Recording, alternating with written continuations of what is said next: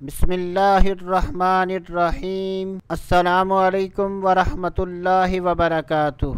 मैं हूँ सैयद आशिक हुसैन और आप देख रहे हैं इस्लामिक नॉलेज। आज की इस वीडियो में बात करेंगे ख्वाब में नोहा करना कैसा।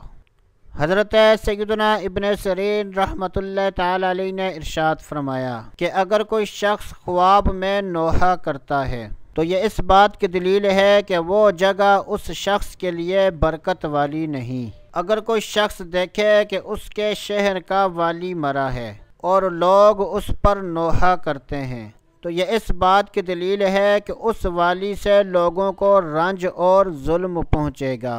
हज़रत सैयदना इब्राहीम किरमानी रहमतुल्लाह ताला अलैह ने इरशाद फरमाया कि अगर कोई शख्स ख्वाब में नोहा करता है तो ये इस बात की दलील है कि वो शख्स गम मुसीबत में मुब्तला होगा।